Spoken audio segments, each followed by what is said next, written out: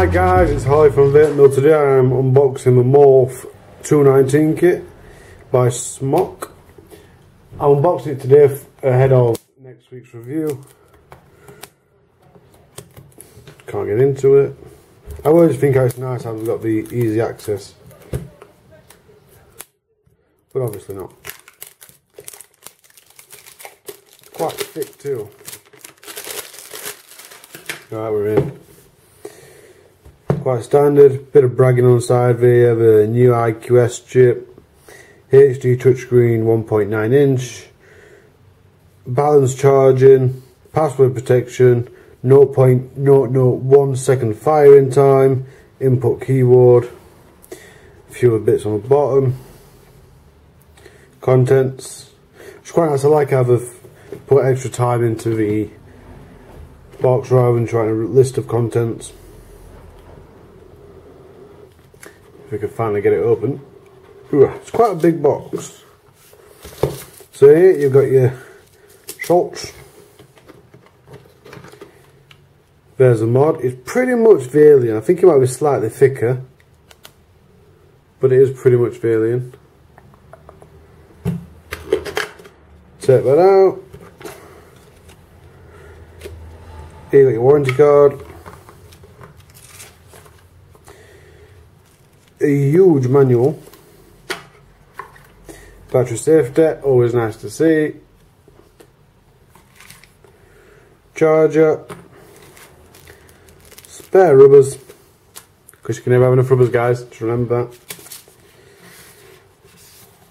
And then in here we've got a spare coil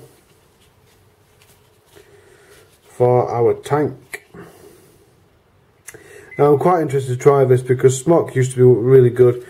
The TFV4 my favourite tank, then it went massively downhill after that, and apparently they have come back a bit.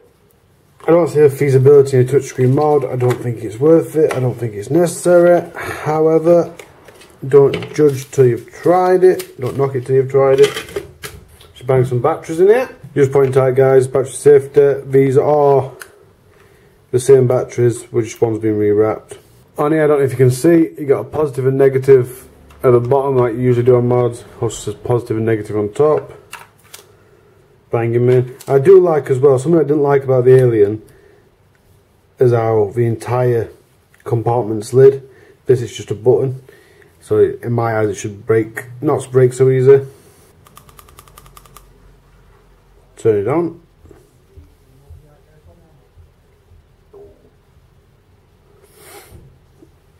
It looks quite fancy.